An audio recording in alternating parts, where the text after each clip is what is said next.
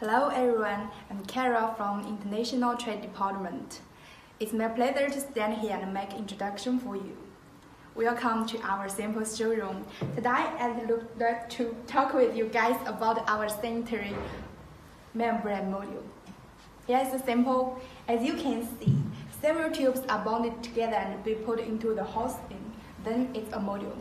The membrane material of this one is PVDF. The housing is normally made of the polysulfone.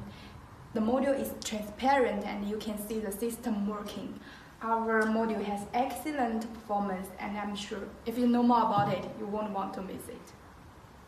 Maybe you also want to know the difference between it and the ceramic membrane. Here are three main advantages.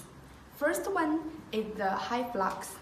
As you can see, the inner diameter of the tube is half feet, which is 12.5 millimeter. It's much bigger than the 4 to 6 millimeter of the ceramic. The second one is the better permit quality.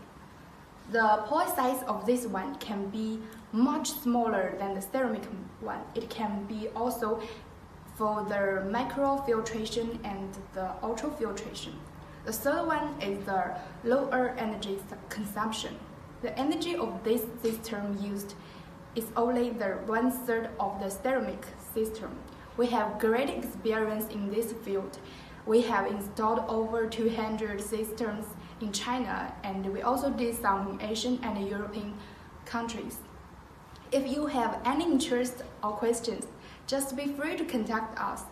Of course, that welcome to have a meeting with us face-to-face on Aquadeck in Amsterdam.